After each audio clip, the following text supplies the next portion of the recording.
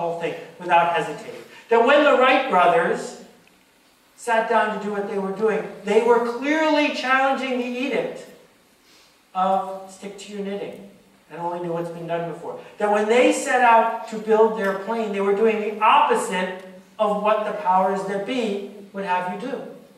And so when we think about the people who have made shifts in our world, it's not people who have followed the edict that we got in school to do what we're told.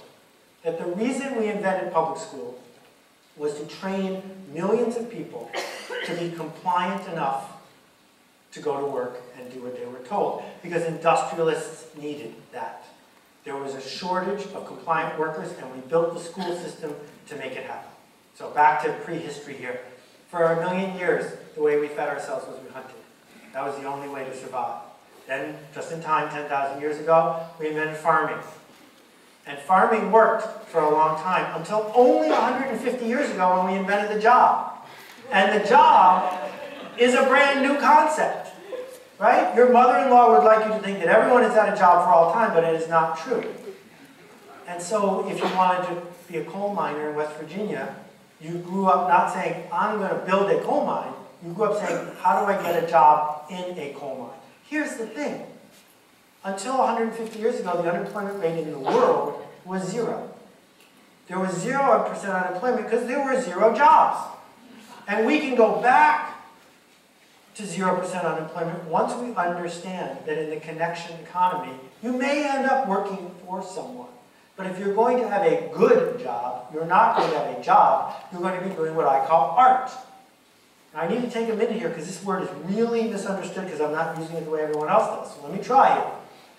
100 years ago today, or this month, Marcel Duchamp put this painting into the show at the Armory in New York City.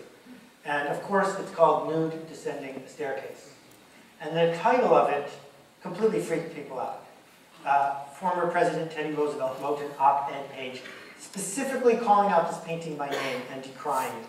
And for a while, it was the most important and most discussed painting in the world.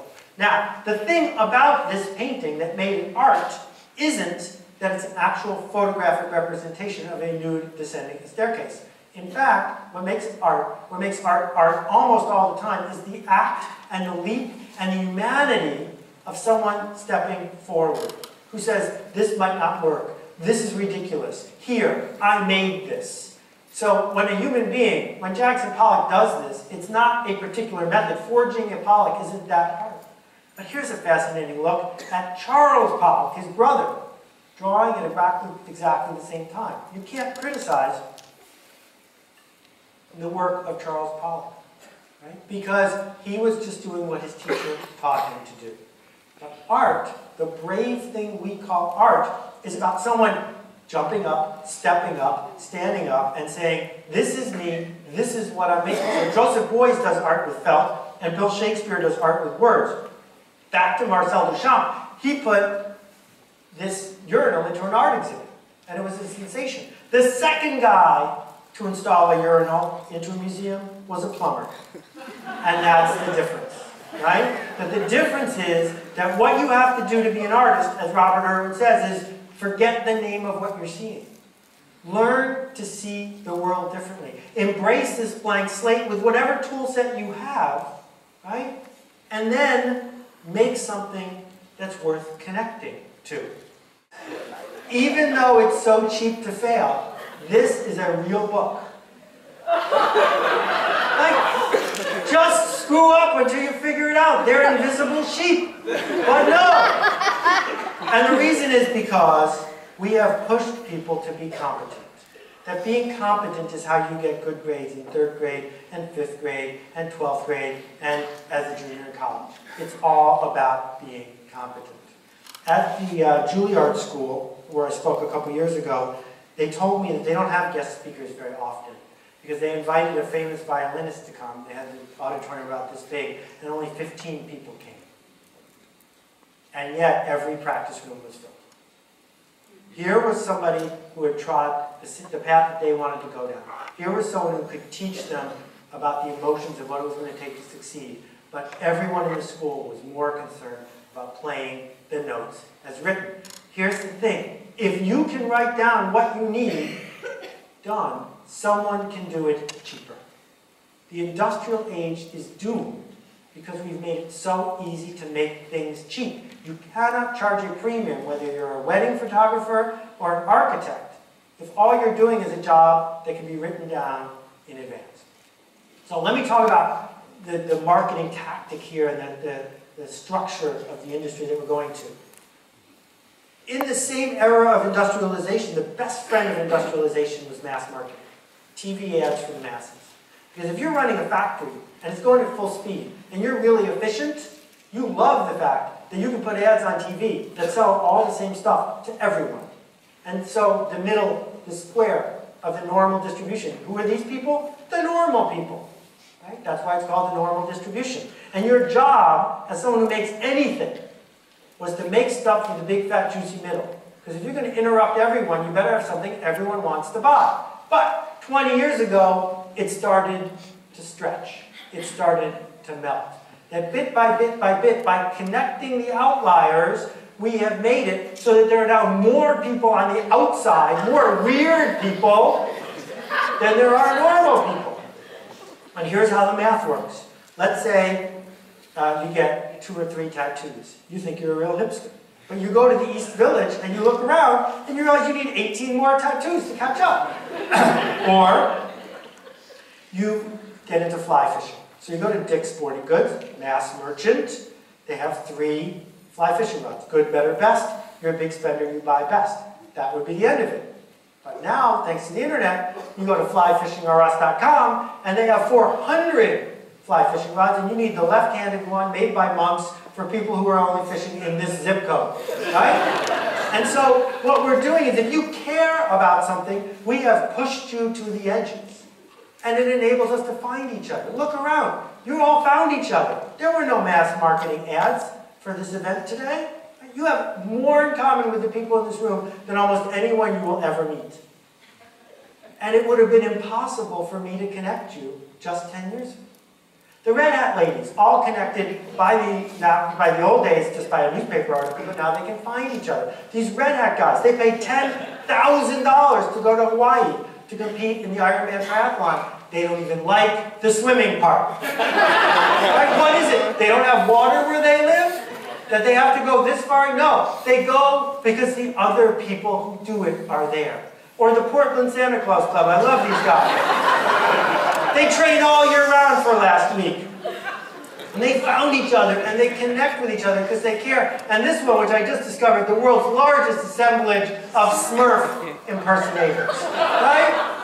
Or, you know, these guys who need to get some other form of a life. The point is, Star Trek conventions showed us how much we care about being connected. How much it matters that the people around us are around us and are on the same path. Let me show you how this feels. Follow these instructions under the time loop. Go.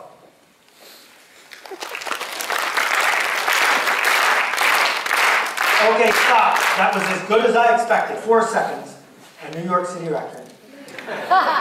How did you know at which rhythm to clap? I didn't make eye contact. No one stood up and said, you know, Nikki didn't say, everyone, follow me. You all did it in 4 seconds. Some groups clap fast, some groups clap slow. You figured it out. Human beings like doing that. We like doing what other people are doing. It is not an accident that we can organize people into tribes.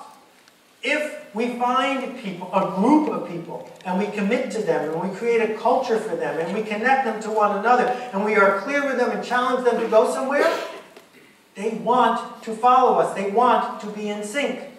Nike invented the long-distance runner. He wasn't, she wasn't around before Nike spent the time and money to do it. But now that they're in sync, they look the same, they talk the same, they wear the same outfits because we want to.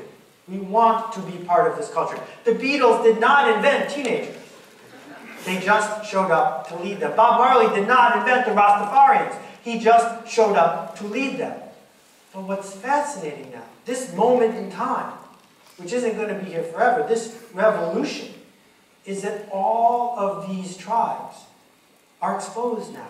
we can find each other. If you have a $99 laptop with a Wi-Fi card, there's 1 billion people who could connect with you if they chose to. We are saying to you, raise your hand. We're saying, here's a microphone. If you want to sing, sing. If you want to dance, dance. If you want to write, write. If you want to lead a civil rights movement, go ahead and do so. And people aren't taking the microphone because they're waiting for a dummies guy. They're waiting for a boss. They're waiting for an organization to get its act together. So the giant difference between the posture of Dell Computer 15 years ago and the posture of Apple Computer 15 years ago is simple.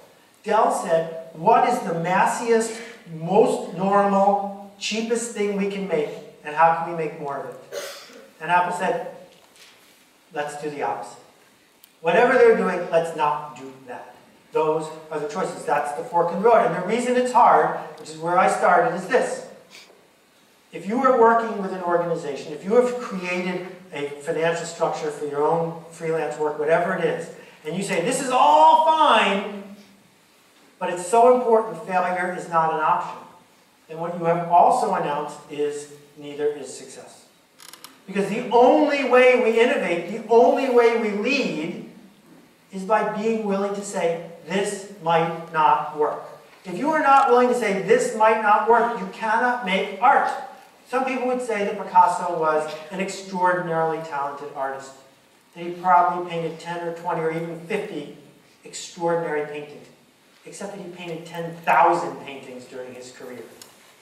And if he had been waiting for Guernica to come out before he started painting, he would have had a lot of trouble. Because that was painting number, I don't know, 2,842. This notion that we have to be able to fail is critical. The guy who invented the ship also invented the shipwreck. And yet, we check our BlackBerries, right? Even Don Draper. We check to make sure that everything is okay. They give it to you at work and they say, here, just like, every once in a while, just check, make sure everything's okay back at the office. And then 10 minutes later, I wonder if everything's still, yep, everything's okay. And the next thing you know, the leader of the free world is sitting there staring at his thing. Is everything okay? No one has ever done creative work on a BlackBerry. Because its only purpose is for us to check to make sure everyone likes us.